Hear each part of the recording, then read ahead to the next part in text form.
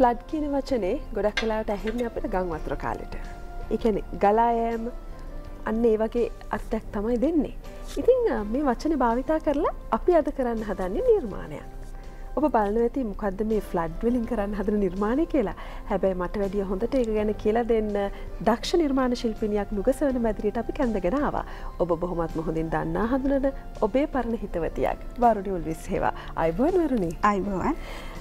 මේ මම ෆ්ලඩ් කියන වචනේ නම් කිව්වා. එතන එහාට මොකද්ද කරන්න කියලා කියන එක ඔයාට බාරයි. ඔව් අද මම කියලා දෙන්නේ කැන්වස් නිර්මාණයක්. මෙතනදී ෆ්ලඩ් ආර්ට් ක්‍රමය. ඒ කියන්නේ ගලාගෙන යාමක් සිද්ධ කරන විදිහ තමයි මෙතනදී කියලා දෙන්නේ. මෙතෙන්දි කිසිම අමාරුවක් නැහැ. අපිට පහසුවෙන් කරගන්න පුළුවන්. මොකද ඇඳීමක් සිද්ධ කරන්නේ නැහැ. අපිට නිදහසේ කරන්න පුළුවන් නිර්මාණයක් තමයි අද කියලා දෙන්නේ.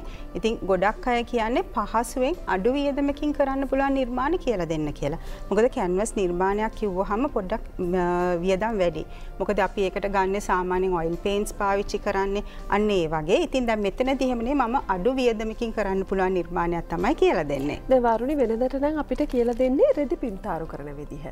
එක එක ක්‍රමයට අනුව රෙද්දක කොහොමද අපි නිර්මාණයක් කරගන්නේ කියලා. හැබැයි අද කැන්වස් එකක තමයි මේක කරන්නේ. හැබැයි එතකොට පාවිච්චි කරන්න පුළුවන් වෙන්නේ අපිට බිත්ති සැරසිල්ලකට වගේ දෙයකට. අපි කරන විදිහ පුංචි අදහසක් ඔබට දෙන්න. මේ අදහස වැඩි දියුණු කරලා ඔබේ නිවස අලංකාර කරලා අපිට පින්තූරයක් එවන්නකෝ. එතකොට අපි නුගසෙවන එක පෙන්වන්න. නේද? අපි පටන් ගමු. අපිට මොනවද ඕන කියලා. ඒක හොඳයි. ඔව්. මම මෙතනදී අද විශේෂයෙන් පාවිච්චි කරන බයින්ඩර් ගම් එක. එතකොට සාමාන්‍යයෙන් අපි මේ ගම් එක පාවිච්චි කරන්නේ අපිට මේ පේන්ට් එකේ පොඩ්ඩක් ඒ කියන්නේ වියදම අඩු කරගන්න. ඒ වගේම තමයි අපේ නිර්මාණයට අලුත් නිමාවක් ලබා දෙන්න. ඒ වගේම තමයි අපි හැමෝම දන්න සාමාන්‍ය ෆැබ්‍රික් පේන්ට්ස්. දැන් මේ පේන්ට් එක සාමාන්‍ය ඔයිල් පේන්ට් නෙමෙයි ගන්න. ඔයිල් පේන්ට්ස් නෙමෙයි. මොකද ඒව ගොඩක් මිල අධිකයි. ඒ නිසා තමයි ෆැබ්‍රික් පේන්ට්ස් පාවිච්චි කරන්නේ.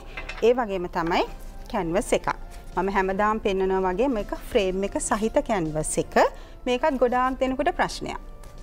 මොකද මේක කොහොමද හදාගන්නේ? එහෙම ප්‍රශ්න තියෙනවා. නමුත් අපිට මේ වගේ එකක් වෙළඳපොලෙන් මිලදී ගන්න පුළුවන්. ඕනම සයිස් එකකින් ඕනම සයිස් එකකින් ගන්න පුළුවන්. එතකොට tamunට ඒ කියන්නේ අවශ්‍ය තැනට මේ ප්‍රමාණය තෝරගෙන ඒ ප්‍රමාණයෙන් ගන්න පුළුවන්. ඒ වගේම තමයි විශේෂයෙන්ම අපි පොලිතින් එකක් පාවිච්චි කරනවා මේ නිර්මාණය කරද්දී යටට. තරමක් ඝනකමයි. මොකද මේකදී ඔව් මේක මොකද වැක්කිරෙනවා. ඒ නිසා අපි පොලිතින් එකක් පාවිච්චි කරනවා මේක වක් කරන නිසා.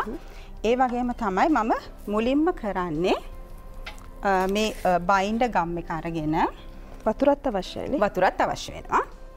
බයින්ඩර් ගම් එකෙන් අපිට මේ කැන්වස් එක ඇති වෙනවයි කියලා හිතන ප්‍රමාණයට මේ වගේ දාගන්නවා. ඊට පස්සේ වතුර ස්වල්පයක් ඒකට එකතු කරනවා මේකේ ඝනත්වය අඩු කරගන්න. වතුර පොඩ්ඩක් එකතු කරගන්නවා. ඊට පස්සේ හොඳට කූරු ගා ගන්න ඕනේ. මේ විදිහට අපි ඇඳි ගා ගන්නවා හොඳට දිය වෙනකන්. ඊට පස්සේ අපි කරන්න ඕනේ මේක පැත්තකින් තියලා අපිට අවශ්‍ය වර්ණ දෙක තුනක් අපිට ගන්න පුළුවන්. තනි වර්ණයෙන් කරන්නත් පුළුවන්. අපි මෙතෙන්දී ගොඩක් කරන්න ඕනේ අපේ පසුබිමට ගැලපෙන වර්ණ යොදා ගන්න ඕනේ. ඒ කියන්නේ අපේ බිත්තියට ගැලපෙන වර්ණ. නැත්නම් අපි කාමරයක න අපේ ඇඳ බෙඩ් ෂීට් එකට, කර්ටන් එකට ඒ වගේ ගැලපෙන වර්ණ මෙතෙන්දී තෝරා ගන්න ඕනේ. අපි හිතමුකෝ අපි සුදු බිත්තියක් කියලාද? ඔව් සුදු බිත්තියක් කියලා හිතලා. එතකොට වර්ණ කිහිපයක් යොදා ගන්න ඕනේ. මම මේ විදිහට කහ පාට ගත්තා. දැන් අපි කැන්වස් එකේ ප්‍රමාණයට ඒක හදා ගන්න ඕනේ. මේ විදිහට ගන්නවා. අපිට අවශ්‍ය ප්‍රමාණයට. ඊට පස්සේ දෙකක් විතර ගත්තා නේද? ඔව්. ඊට පස්සේ මම මේ හදාගත්ත බයින්ඩ් එක මේකට කලවම් කරනවා. තුනී කරගත්තු බයින්ඩ් එක. ඔව් තුනී කරගත්ත බයින්ඩ් එක. ඊට පස්සේ ආයෙත් මේක හොඳට දිය කරගන්නවා. ඒකෙදි බයින්ඩ් එකයි පේන්ට් එකයි හොඳට දිය වෙන්න ඕනේ නැත්නම් අර වර්ණය වෙනස් වීමක් සිද්ධ වෙනවා. මෙතෙන්දි බයින්ඩ් එකතු කරා කියලා වර්ණයේ වෙනස් වීමක් සිද්ධ වෙන්නේ නැහැ. ඒ වර්ණයම අපිට ලබා ගන්න පුළුවන්. මේ විදිහට අපි වර්ණ කීපයක් හදා ගන්න ඕනේ. දැන් මම මේ විදිහට මේ තියෙන්නේ හදාගත්ත වර්ණ. අපිට කැමති විදිහට වර්ණ මම මෙතෙන්දී වර්ණ 4ක් 5ක් යොදාගෙන තියෙනවා. චුට්ටක් හැදුනා. හරි කමක් නැහැ ඒකට. ඊට පස්සේ අපිට තියෙන්නේ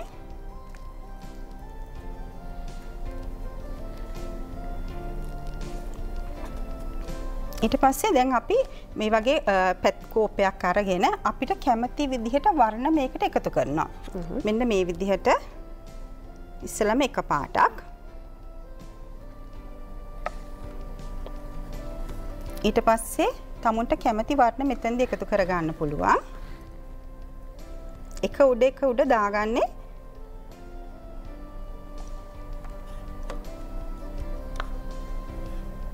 හරි ආසයි බලන් ඉන්න. ඊට පස්සේ මම නිල් වර්ණය දැන් කලවම් කිරීමක් සිද්ධ කරන්නේ නැහැ. ඊට පස්සේ මම අන්තිමට කහ වර්ණය.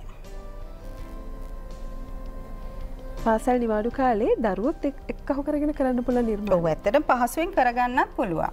ඊට පස්සේ දැන් අපි මේ කැන්වස් එකේ මොන හරි වර්ණයක් යොදා ගන්න ඕනේ. මොකද මේක ලිස්සලා යන්න ඕනේ. අන්න ඒ නිසා මම මෙතන සුදු වර්ණය යොදා ගන්නවා.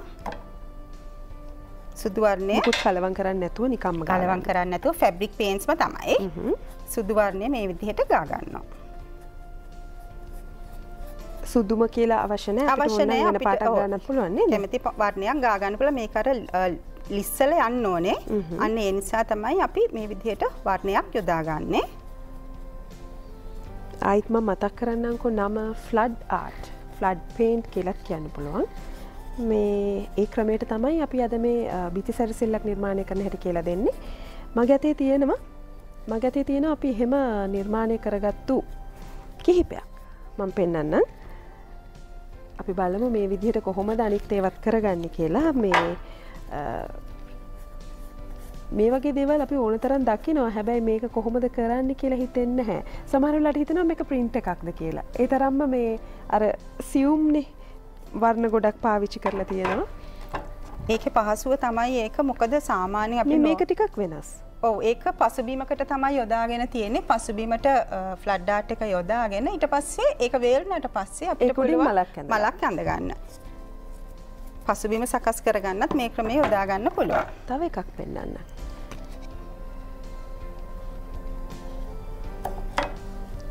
ඒකටත් කහ වර්ණය පාවිච්චි කරලා තියෙනවා. කහ, කොළ, රතු. හොඳයි. දැන් අපි සුදු පාට ගාගෙන ඉවරයි. සුදු පාට ගාගෙන ඉවරයි සම්පූර්ණයෙන්ම. ඊට පස්සේ අපිට තියෙන්නේ මේක පොලිතින් එක අවශ්‍ය වෙන්නේ මොකද කියලා මේකට තීන්ත දැම්මට කලවම් කරේ නැහැ. කලවම් කරේ නැහැ. එක උඩ තමයි දාලා තියෙනවා. ඊට පස්සේ අපි මෙන්න මේ විදිහට තියලා මේ පැත්තට හරවනවා. ඊට පස්සේ මෙන්න මේ විදිහට ගලාගෙන යන්න දෙනවා.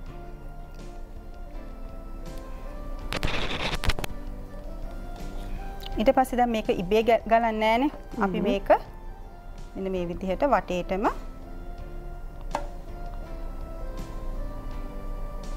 විසිරෙන්න අරිනවනේ. හරිම ලස්සන නිර්මාණයක් එනවා, පේනවා. මග එනවා නිර්මාණය. ඔව්.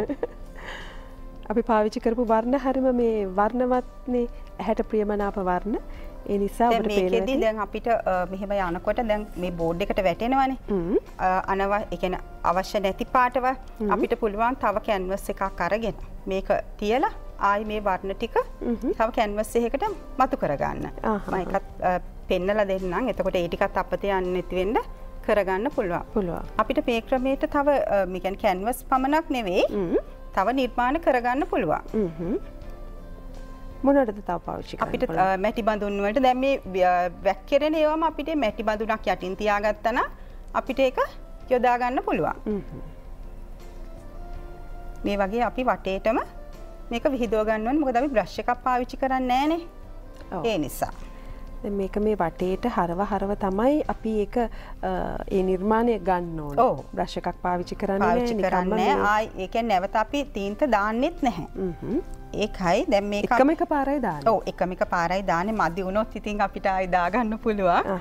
නමුත් අර හරියටම කරනවා නම් අපි ඇති වෙන්න මේක තීන්ත යොදා ගන්න ඕනේ.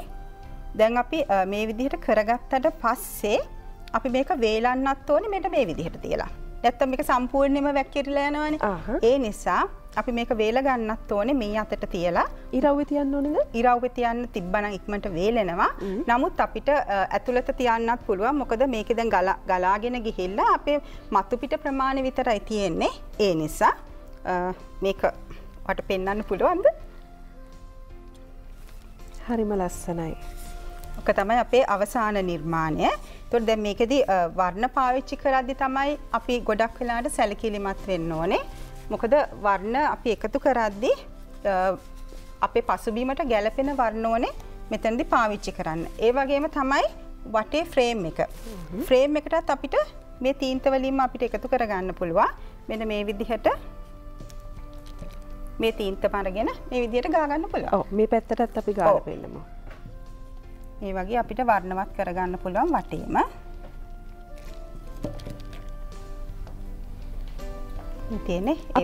අපි නැවතත් මතක් කරමු මේ කරන විදිහ කෙටියෙන්. මොකද කෙනෙක් මගදී එකතු වුණා නම් ඒ කෙනාට මේ නිර්මාණය දැක්කම අනිවාර්යෙන්ම ආස හිතෙනවා කරන්න කොහොමද කියලා. මොකද හරි කෙටි වෙලාවක් ගියේ. ගොඩක් දෙනෙක් මගදී තමයි එකතු වෙන්නේ. ඊට පස්සේ තමයි කියන්නේ ඇමතුම් ලබා දීලා අහන්නේ. ඉතින් අපි දැන් මුලින්ම මේකෙදි කරේ බයින්ඩ් එක අපි පාවිච්චි කරා. බයින්ඩ් එකෙන් අපි කුඩා ප්‍රමාණයක් කෝප් එකට අරගෙන චුට්ටක් ඉන්නකෝ. අපි වෙලාව බලලා ඕක විස්තරාත්මක කියමු. අපිට ඕනේ වුණා බයින්ඩ් ගම්. ඔව් බයින්ඩ් ගම්. අපි බයින්ඩ් ගම් අපිට අවශ්‍ය ප්‍රමාණයට අපි එකපාර හදා ගන්න ඕනේ. එකපාර හදාගෙන අපි ඒකට වතුර ටිකක් එකතු කරනවා. ඊට පස්සේ හොඳට හැඳි ගාලා ඊට පස්සේ ඒක පැත්තකින් තියාගෙන අපිට අවශ්‍ය වර්ණ ටික අපි හදා ගන්නවා. අපි දැන් අවශ්‍ය වර්ණ මේ විදිහට ෆැබ්‍රික් පේන්ට්ස් පාවිච්චි කරන්නේ. ෆැබ්‍රික් පේන්ට්ස් අරගෙන ඒකට අපි බයින්ඩ් ගම් එක නැවත එකතු කරගන්නවා වතුරත් එක්ක එකතු කරගත්ත එක. ඊට පස්සේ අපි වර්ණ ටික ඔක්කොම එකම කෝප් එකට වක් කරලා අපිට අවශ්‍ය විදිහට තියාගෙන අපිට අවශ්‍ය ෆ්‍රේම් එකට අපි දා ගන්න ඕනේ. දැන් මේ විදිහට තමයි අපි මේ නිර්මාණය කරගන්නේ. දැන් අපිට මේක වටේට බෝඩ් එකක් එහෙම අවශ්‍ය නම් අපිට ඒකත් කරන්න පුළුවන්. මේක වේලුණාට පස්සේ වේලුණාට පස්සේ අපි ඒකත් පෙන්නමුනේ. ඔව් මේ තියෙන බෝඩ් එකක් දාපු එක. දැන් මේ තියෙන බෝඩ් එකක් දාපු එකක්. මේ තියෙන බෝඩ් එකක් දාපු එක. දැන් මෙතෙන්දී අපි මේ වර්ණයම අවශ්‍ය නැහැ. අපිට පසුබිම නැත්නම් මේකට ෆ්‍රේම් එකක් යොදා ගන්නත් පුළුවන්. ඒක tamunට කැමති විදිහට. අපි මෙතෙන්දී ෆ්‍රේම් එකක් යොදා ගන්නකොට අපිට පාවිච්චි කරන්න පුළුවන් මාස්කින් ටේප්. මාස්කින් ටේප් එකක් අපිට අවශ්‍ය ප්‍රමාණයට අපි අලව ගන්නවා. මේක පැහැදිලි කරලා දෙමු නේද? ඔව්. දැන් අපිට ඉරක් ගහ ගන්න අවශ්‍ය වුණාම අපි කරන්නේ මෙන්න මේ විදිහට මාස්කින් ටේප් එකක් අලව ගන්නවා.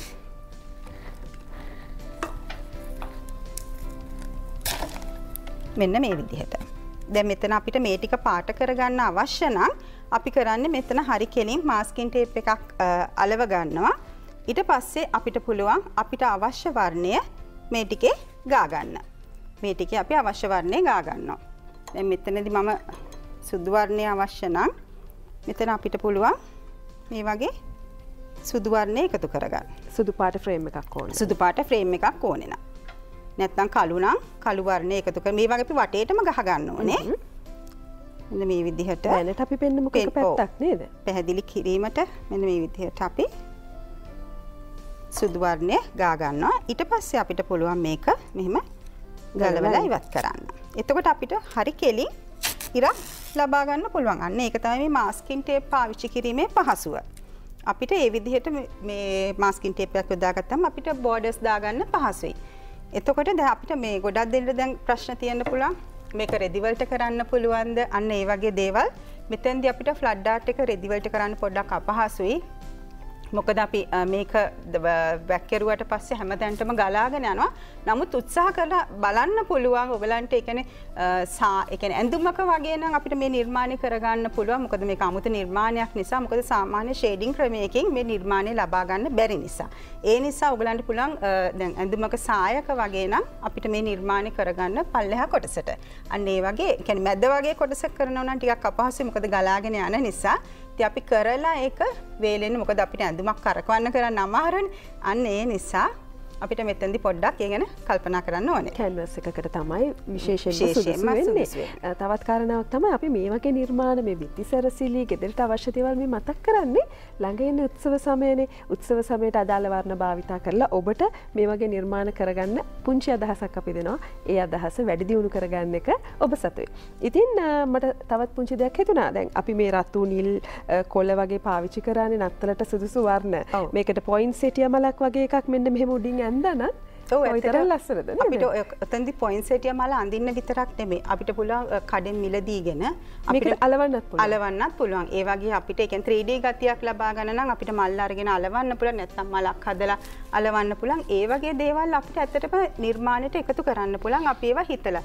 මම මෙතෙන්දි දීලා තියෙන්නේ අදහසක් විතරයි. ඉතින් ඔයගලන්ට පුළුවන් මේකට තව නිර්මාණ එකතු කරලා තව ලස්සන කරගන්න. වරුණි නිර්ලෝභීව ඒ අදහස් අපිට ලබා දෙනවා. ඉතින් වරුණි කෙනෙකුට ප්‍රශ්නයක් තියෙන්න පුළුවන්. එහෙනම් අපි දුරකථන අංකය මතක් කරමු. ඔව් 071 960 81 45. ආපහු කියන්න. 071 960 81 45. ඔබට ප්‍රශ්නයක් තියෙනවා නම් මේ අපි අද කරපු ෆ්ලඩ් ආර්ට් එක ගැන වරුණිට කෝල් එකක් දීලා ඒ ප්‍රශ්න නිරාකරණය කරගන්න පුළුවන්. අපි ලබන සතියේදීත් සූදානම් මේ වගේ ලස්සන නිර්මාණයක් එක්ක වරුණිව සම්බන්ධ කරගන්න. අපි සූදානම් තවත් විශේෂාංගයකට යමු වෙන්න. අපි ඒ විශේෂාංගයෙන් පසුව නැවතත් තවත් සුන්දර නිර්මාණයක් ඔබ වෙතට ගෙනෙන්නට සූදානම් රැඳීන්න කියලා ආරාධනා කරනවා.